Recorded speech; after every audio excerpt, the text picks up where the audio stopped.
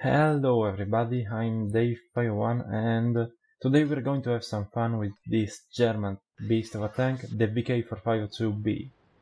And we're going to highlight the main feature of this beast, which are the frontal armor and the gun, of course. So you may have already seen this replay on YouTube on This Games channel, so big thank you to This Games for featuring this game on his show.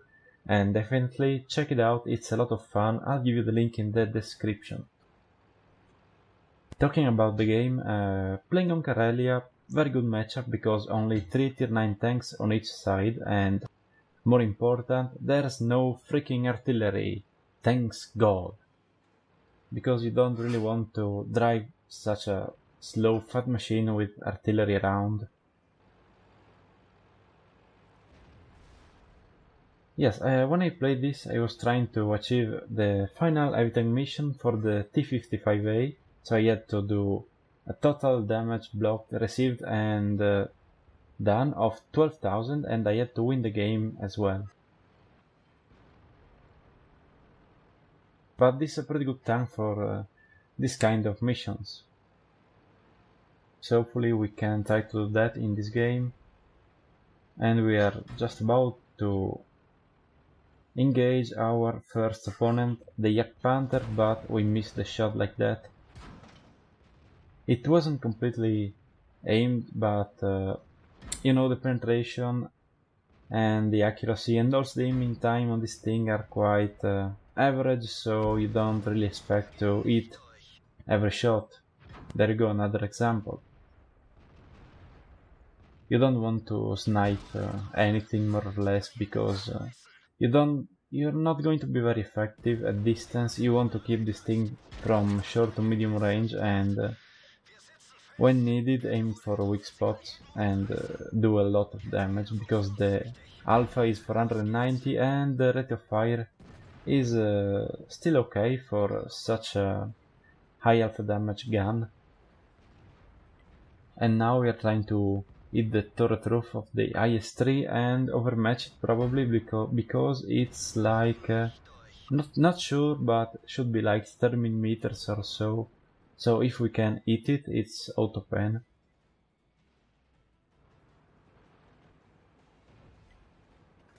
And we still have to do a single point of damage, but we've already bounced quite a lot of shells. So talking about the armor, very good overall. Frontally 200 millimeters the hull, well sloped. You're not going to pen this thing with less than 300 millimeters of penetration.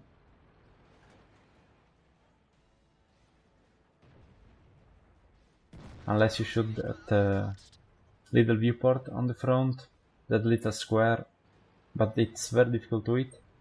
The turret is weaker because it's 252 millimeters, completely flat, so the tortoise shows us that it doesn't really need to aim for the optics. And here I bounced, I think, with my gun.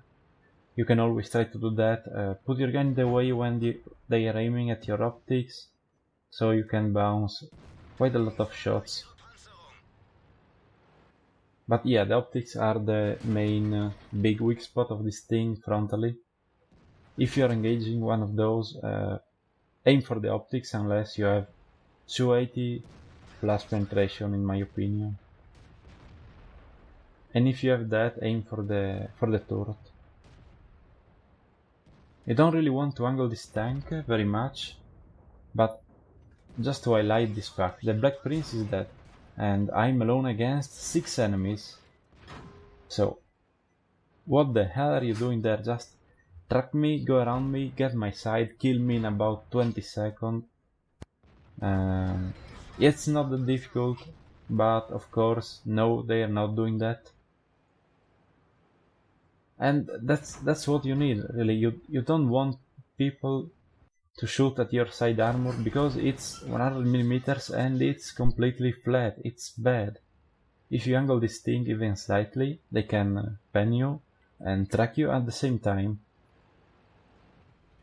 That's a critical thing. And look, they just go around me. You are fucking 5 tanks. we killed the Centurion because he was on low health and he had a dangerous gun. And believe it or not, the only tank which actually tries to go around us is the Yak Panther, of course, tier 7, non-turret tank destroyer. Pretty useless attempt mate, but he was the bravest of my opponents. GG. As you can see, in a close quarters engagement you can aim for weak spots like that. And now the Yak Tiger 88 has arrived, so everybody's shooting him. Now look at this. The T-32 fend us and tracked us at the same time. Look at the angle. You don't really want to angle this thing very much against, especially against tier 7-8 opponents, which don't stand a chance to pen your hull, or even the turret if they don't need the optics. So we are going to ignore the Yak Panther because it's not that much of a problem, and we're going to focus on the IS-3 and the Yak Panther 2, which is somewhere around this rock. IS-3 down.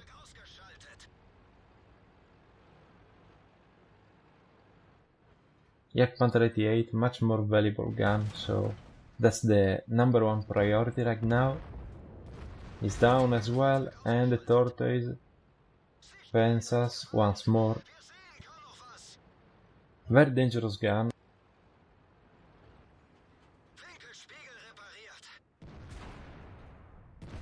But it's down anyway because we can aim for that huge cupola or whatever it is. And look at the graveyard, just everybody's dead here. And we are still alive and we have 600 health, so we can take shot from that IS-8. Now I didn't fire single APCR ammo here because why should have I? No real need.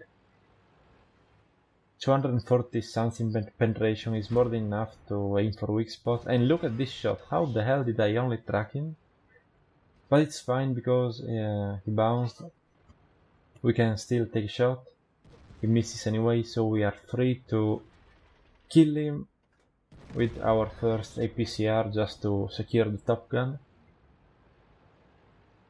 And yeah, I mean, the amount of punishment that this thing can take is astonishing. Of course you need some luck, and look at that fucking hacker VK, because of course, if you can't hit the weak spot of your opponent, he is automatically an hacker. Well, thank you. Now any moment now the T-29 on the other side is going to die, and it's going to be pretty nice victory. GG.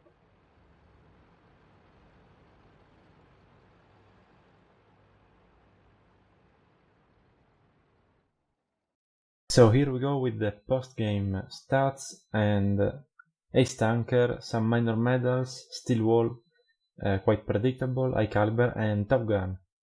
But the real question is, did we achieve our mission, Heavy Tank Mission 15? And hell yes we did.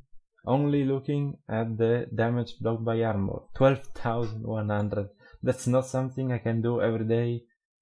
And so yeah, look at this, 40 hits received, only 5 penetrations, including probably the HE shells, and a tiny profit as well without the premium account. So top of the team, 5,700 damage, 1,400 base experience, and very good. So here I just briefly wanted to highlight that a couple of guys sent me messages after the battle congratulating for my game. So this shows you that not 100% of the post-game messages are like, I hope your PC will explode and you'll die, stupid noob.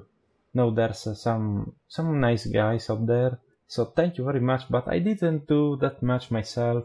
No Unicum tactics involved here, just quite a lot of luck, and not with my gun performance actually, because I missed a lot of shots, even decently aimed, but about the attitude of my opponents who let me do whatever he wanted and didn't flag me, and that's why we won the battle probably. So I hope you enjoyed this video, and if you did, leave the like down below and I'll see you on the battlefield.